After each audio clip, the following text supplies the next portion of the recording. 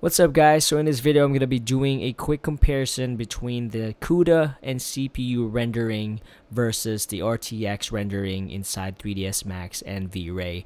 I know a lot of people have been asking me about how the RTX 3090 is performing in 3ds Max, especially when rendering. So hopefully by the end of this video you would kind of see kind of like a baseline on how this RTX 3090 performs in situations like rendering CG or using 3ds Max. Okay, so we have here's the scene that I used last week with my Stormtrooper short skit. If you haven't seen it, go ahead and check it out so you can kind of see this environment here.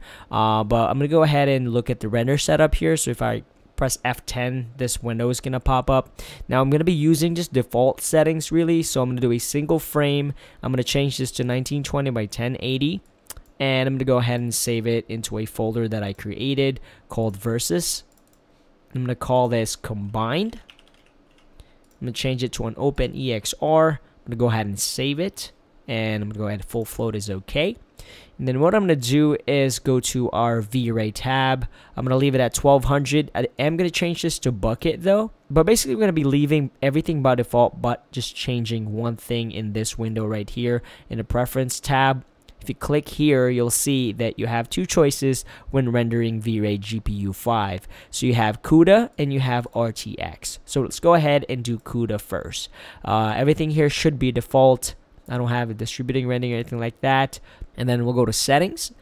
Everything here should be default as well. Image sampler, Lancos, sRGB here, so on and so forth. So the only thing we're going to be changing is the render right here, the render devices. Okay, so V-Ray 1200, everything bucket 0.01 is okay. Let's go ahead and click render. Actually, let me go ahead and save this. Okay, so let's go ahead and click render.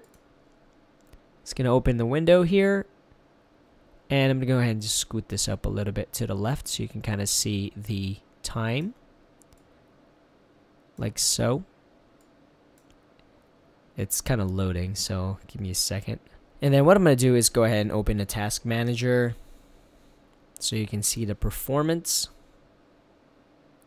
And as you can see, it's using both CPU and GPU. Alright, so you got 100%. I am using an Intel 10900KF.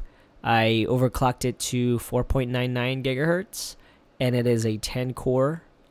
If you go, let me see if I can move this to the left. Right here is 10 cores, 20 threads. Base speed is 3.7. And then, as you can see right here, the GPU is only using 48%. But if you go to performance, right, and I click on GPU and change this to CUDA, you're actually going to see that that is using a lot more.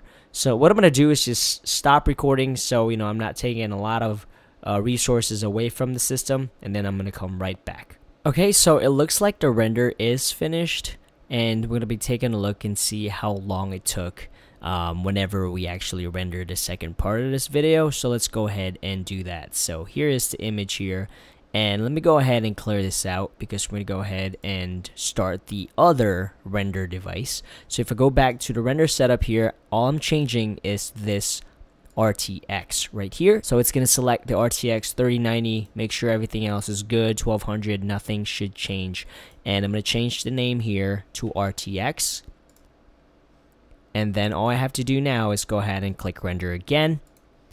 So you can see right here, last frame time was 3 minutes and 37 seconds. So technically that is what the RTX is trying to beat as far as rendering. So I'm going to go ahead and pull the GPU back up, the task manager, and I'm going to go ahead and stop this recording again so it's not going to take a lot of resources away from this render.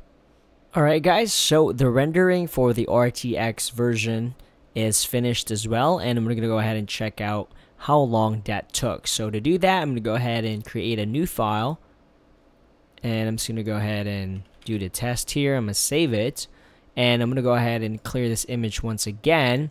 And basically what we're going to look for is the last frame time, rendering time. So let's go ahead and go back. It really doesn't matter what I have here. So let's go ahead and click render. And then the frame time for the RTX is 2 minutes and 25 seconds. So that's, I think, a minute faster than the CPU and GPU combined, which that's freaking amazing if you ask me. So what we're gonna do next is go to DaVinci Resolve and take a look at the renders from both the CPU and GPU and just the RTX 3090. Alright guys, so I have the two files now in DaVinci Resolve 17, so let's go ahead and drag and drop them. Now that's the combine and this is the RTX. And what I'm going to do is I'm just going to go ahead and blow these up. And I know it looks wrong, so let's go ahead and go to our color tab. And a way that I kind of fix this is if I go ahead and right click here, go to LUT, and I go to VFX IAO, I can actually convert this from linear to, I do like Airy log C, and that's going to convert it to a flat profile. I'm going to Alt 1 and this Control 1 to the other one as well. So you can see that's nice. And if you want to, you can go ahead and, you know, apply that Rec 709 from Airy. I'm going to go ahead and apply it to the second one as well. So now you have two identical color. So if I go to the first one, which is, I believe, is the combined one, I'm going to go ahead and blow that up. Control F. So you can see right here. Okay. And then if I go to the right, which is the RTX, I mean, if you look at this scope, you're going to see that there's a slight difference that you can't even see with your eyeball. You know what I mean? So, and if you look here, you can see it changing just a little bit over in this area. And I can zoom in here so you can maybe see it a little bit better, but I don't think you'll be able to. I think it's somewhere in this area. Yeah, no, I can't see it at all. And that is just insane. You know, the RTX method rendering is almost, I think, a minute faster than the GPU plus CPU method in V-Ray. And this looks absolutely amazing, you know, for rendering for 2 minutes per frame. But yeah, guys, I just pretty much wanted to show you guys a comparison between the RTX 3090 rendering in V-Ray and 3ds Max. If you guys have any questions, let me know, and I will see you guys later.